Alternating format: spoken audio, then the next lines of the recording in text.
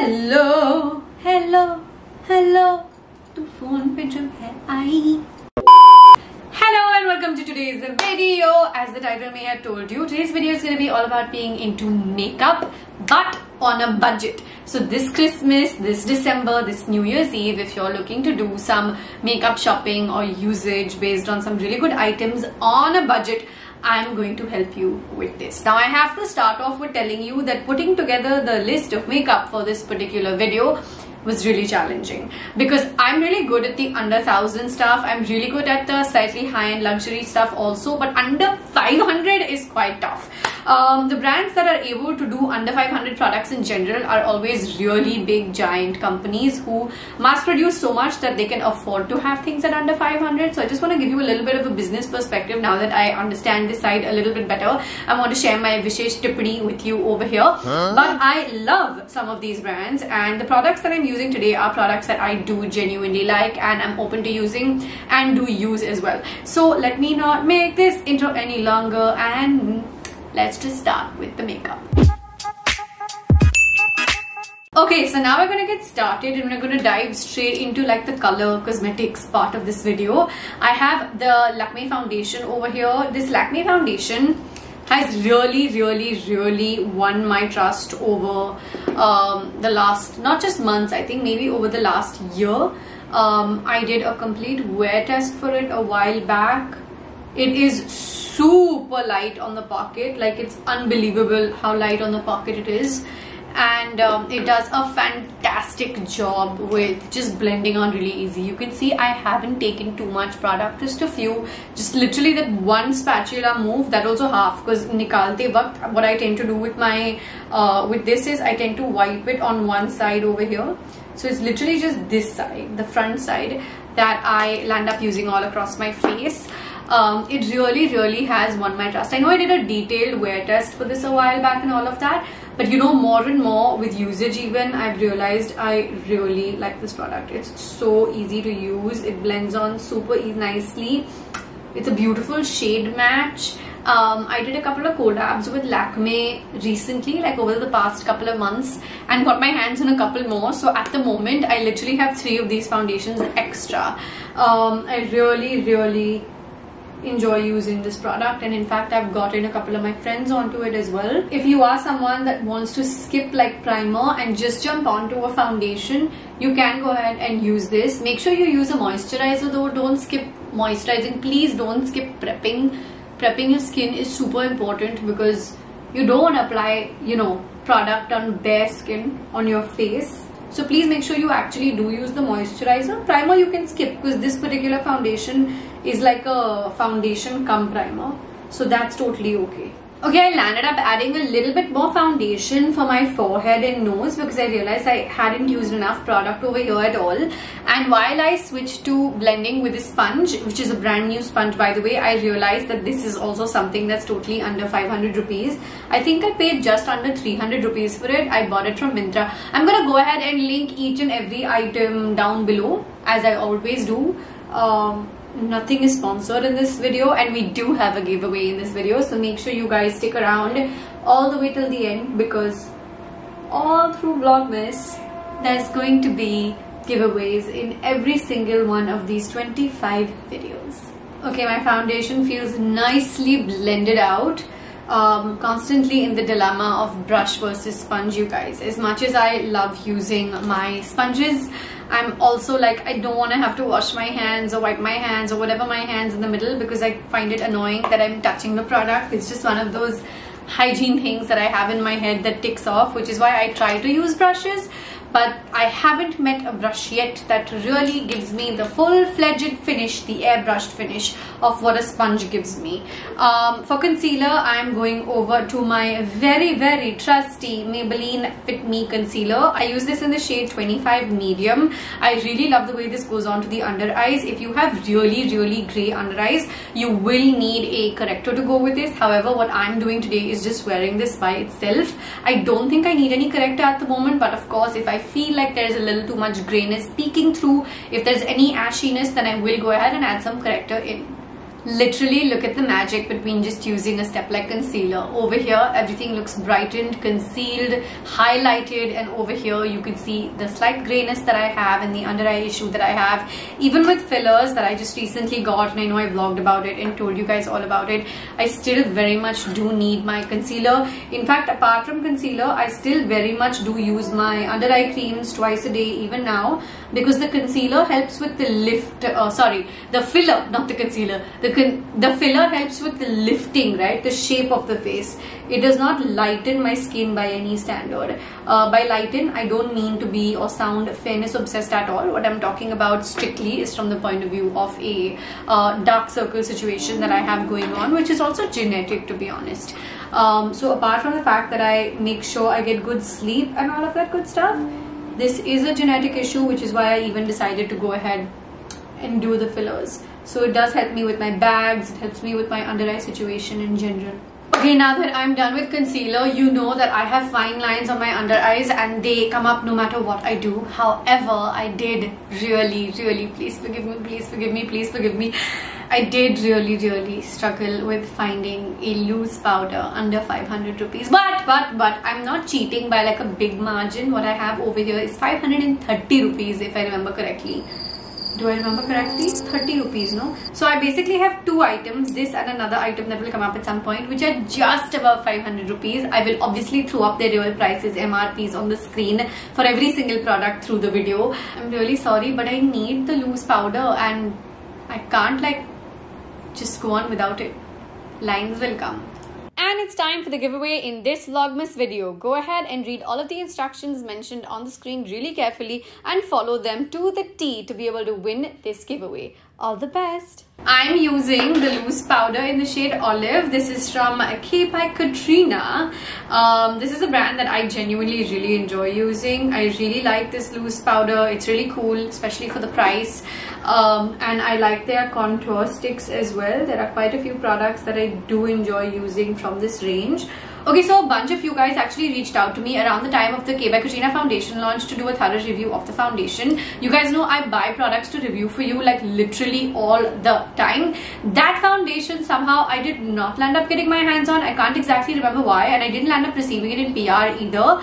But I will try and get my hands on it sometime soon. I have tried it, like a friend of mine had it and I did try it out. So I know that it's got a really nice sheer medium type coverage situation going on it, but I have not really tried it full-fledged on my face as such. So I'll try and buy it really soon and do a review for you. It's just that I've landed up buying so many other foundations recently. I bought the Laura Mercier Skin Tint. I bought the Giorgio Armani Luminous Silk, which I know I mentioned to you guys in a couple of videos and in a vlog as well, I think at some point. That I didn't land up buying this because I only like to buy a certain amount of product for myself every other month or every month, and I don't know how that product kind of just missed my cart. But I'll try it soon and try to do a review, or unless if you think you've already got enough reviews from other creators on the internet, that's totally okay. You can tell me in the comments. Either way, I have another K product over here, probably my favorite K by Katrina product. When I tell you this is my favorite, I mean like I do like a lot of products from the brand, as you've seen me use, but this has to be hands down. Why isn't it focusing? There we go, it's focusing finally, I think.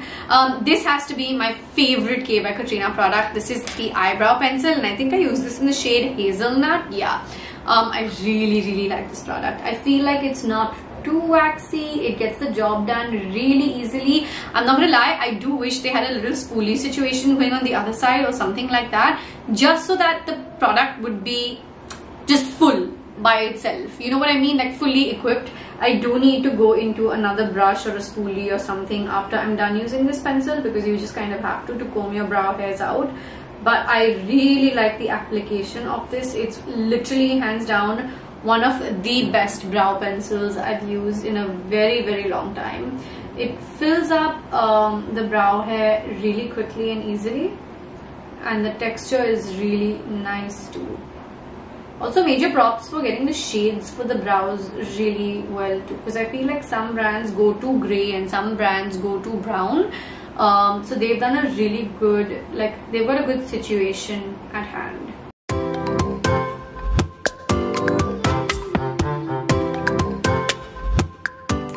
so we're gonna go into the face before we really go into the eyes. What I have over here is this cover pot from Cuffs and Lashes. I'm really impressed with Cuffs and Lashes' product quality, especially considering their price, and I think that they do a really good job at really quickly producing stuff also. Now I'm gonna go ahead and apply this little by little.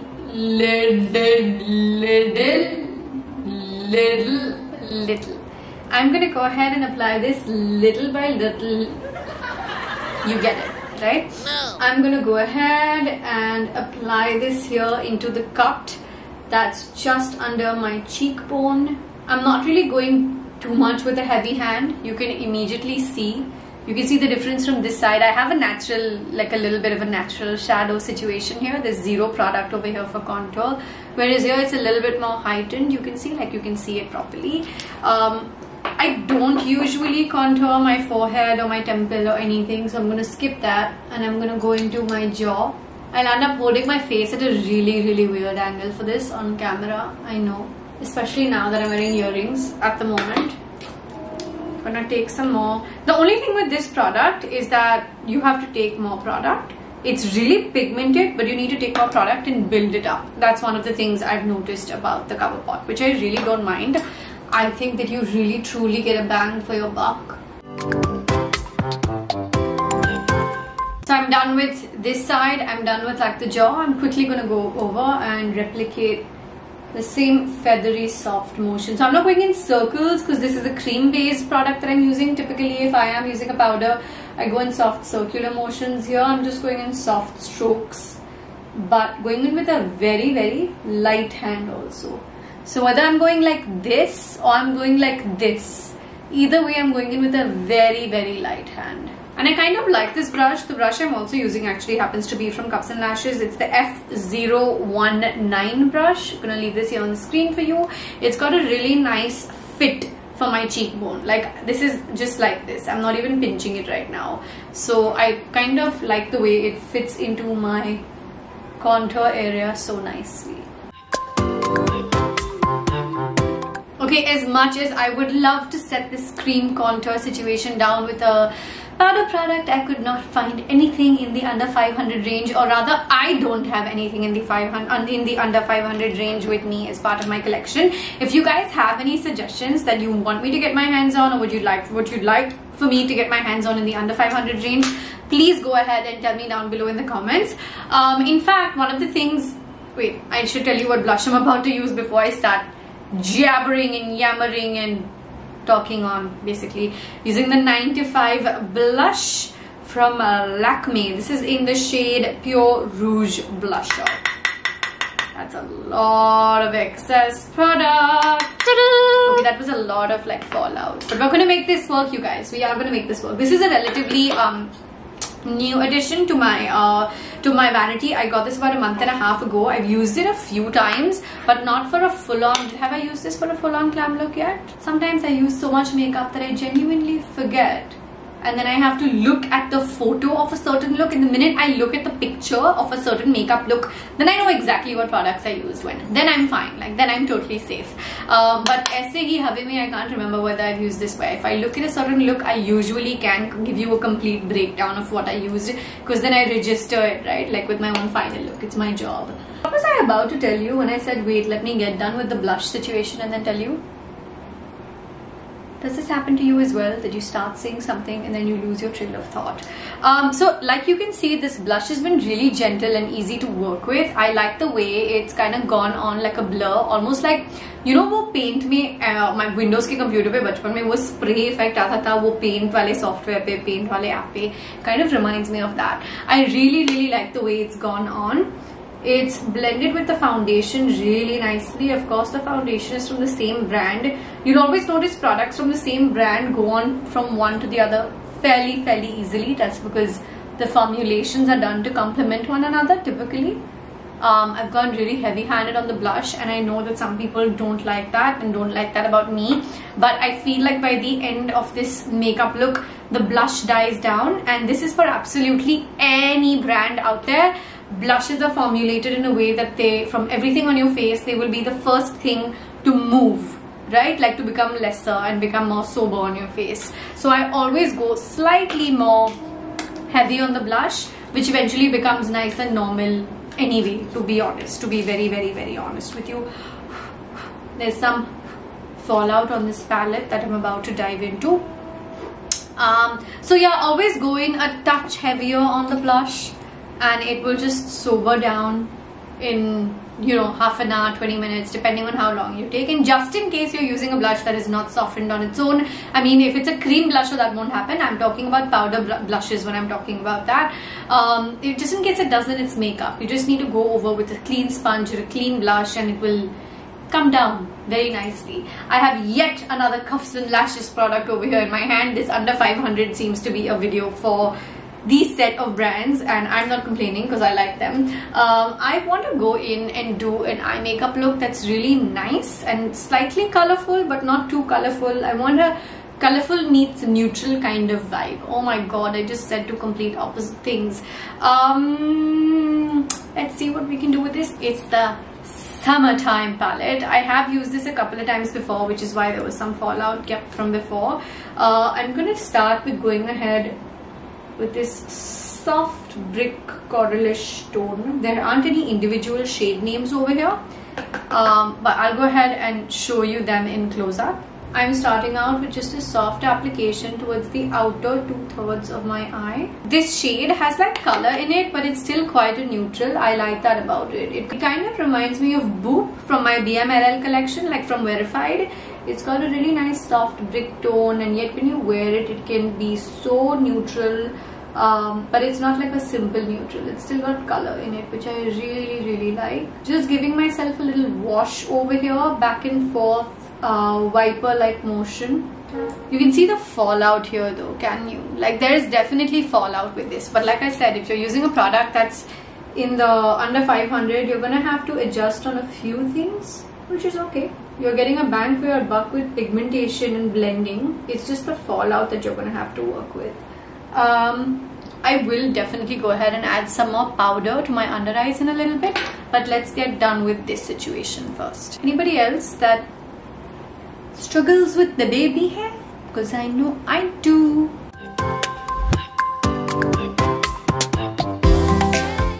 Okay, so I feel like I really like the way the color is sitting on my eyeshadow right now, but I need a little bit of that festive cheer on my eyes.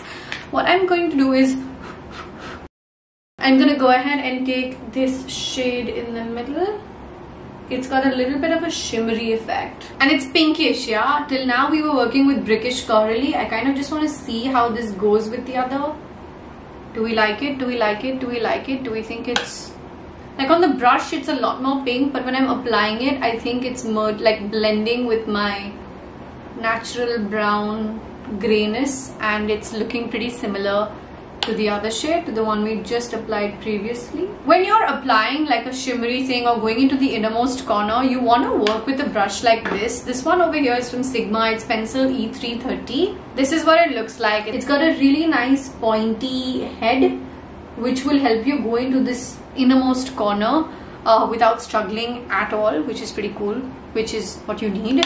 I'm also going to take that same shimmer and go a little bit lower, just to open up my eye, just to make it look a little bit bigger, brighter.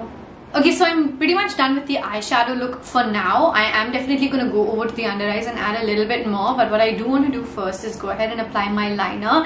I have this Mars Ink Black Liquid Liner, and I have like, I'm just in shock at the fact that they sell this for like 100 and something rupees. I think it's like 150 or 160 rupees. This is an Indian brand, but they make in China, and I bought a few of their makeup items a few months ago, and then when they kind of saw that I bought a few makeup items, they landed up sending me some PR after that also. I have very mixed feelings about some of their eyeshadow palettes. While some of them did work for me, I feel like I talked about that a little bit on my Instagram. This liner pen for sure is something I can work with today. I want to do something interesting, but not like unwearably interesting. So I feel like let's go ahead and do like a nice wing to start with, and then let me figure where we can go from there. You know what? I think I'm just gonna do a nice thick wing, which is like my classic style. Not like a experimental graphic wing, but like a nice thick wing. Okay, so I landed up giving myself a really nice thick long wing instead of doing like just the little wing liner that I normally do. Something like this is so different from what I normally do, but still so classic. I absolutely love the way it elongates my eye and lifts it. Make sure your wings are always pointing upward, or if you're someone who wants to go flat out, that's cool too. Just make sure they don't go downward. That's like the key thing to keep in mind. Now replicating this on the other eye is going to be the real challenge. I think I got them to match pretty damn good. However, I'm feeling a little bit of a mismatch between the bricky and the pinky finish now. So what I'm gonna do is, first off, go back to my loose powder. I feel like I just need to set my under eyes down a little bit more, especially with all of that of expressions, while trying to get my liner right and trying to do everything that I'm doing. And of course all that fallout as well. Okay, so I feel like I'm happy with that little situation over here now. What I'm gonna do next is just take the end of the same sponge, which is totally clean because this is actually a new one like I mentioned, and I'm just gonna go over my blush a touch.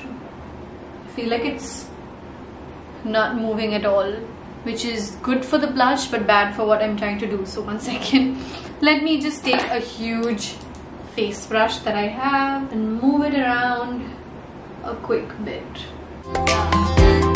Now I'm taking this small super tiny dome brush and going back into our OG boop like eyeshadow that we have over here, and I'm just gonna go ahead and it's just a wash, nothing else. Teeniest bit that just goes just below the waterline. Just for a wash, nothing for definition over there as such, literally just for a wash. I'm taking the curling mascara from Lakme's Eyeconic range. Now this doesn't give the kind of volume that I typically like, but it's under 500 and at least it'll coat my lashes in a way that will add some more definition to them. By themselves my lashes are pretty limp, so at least this will give it some kind of definition. Did I just poke my eye with the mascara? Oh god, is it on my lens?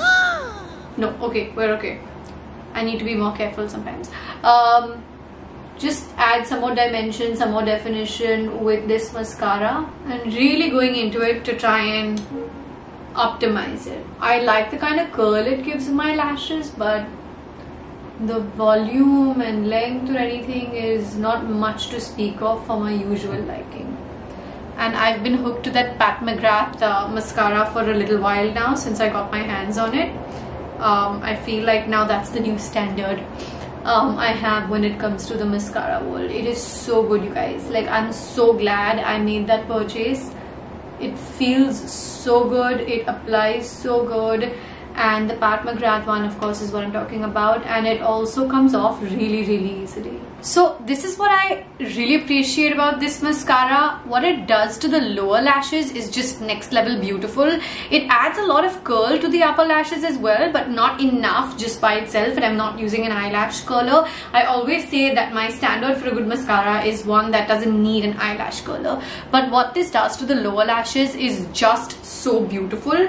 In one touch it just goes ahead and curls them, and because, like, again, all of us have lesser lashes on the lower lash line and shorter, it also looks more voluminous.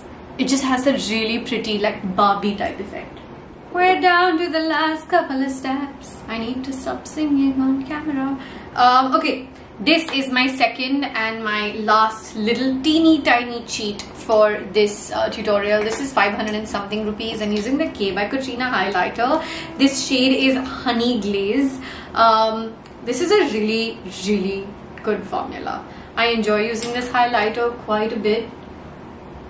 Oof, barely touched it. Can you see the shine? Can you see it? Excuse me, do you see the way that's shining? And I touched it for what, 5 seconds, I think.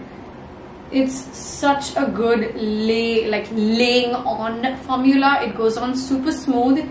It's very pigmented. I love that it comes with a little mirror inside, which is pretty cool. I'm not using the mirror right now. I'm using this bada wala mirror right now, but I still appreciate it because every little detail you add to packaging adds to your cost also. So whether the customer is using it or not is irrelevant. To the brand, that is an add-on touch. To the brand, that is an add-on, you know, cost, and I appreciate that. The little details, you guys, the little details. Now I really wish I could have had something to use as a spray at the end, which I have not yet figured out an under 500 option for, so that's gonna suck. But I'm happy with this look in general, like by itself. Oh god, I think I got some mascara over here. Damn it. Wait. I need to fix this. Okay, and now we move on to the very last step, which is always it's usually my second last step, right? Apart from the fixing spray that goes on next. I want to use the Maybelline Superstay ink next, but I cannot figure out the shade name for the life of me. So I'm just going to look it up online and add it on the screen, of course. For now, let's just go ahead and apply this. In case you're wondering, my lip filler just feels fully gone. Literally nothing is left anymore. It was, I think I did a little too natural a job, क्यों बहुत ही जल्दी चला गया. But yeah.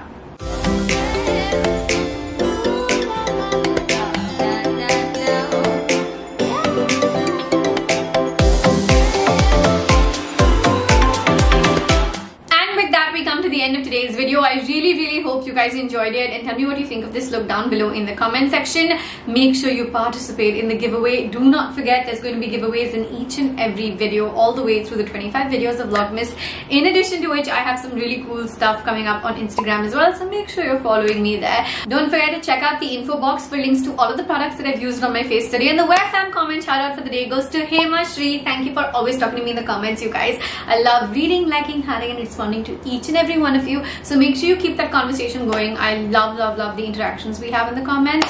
I will see you guys in the next one. Thank you for hanging out with me. Bye.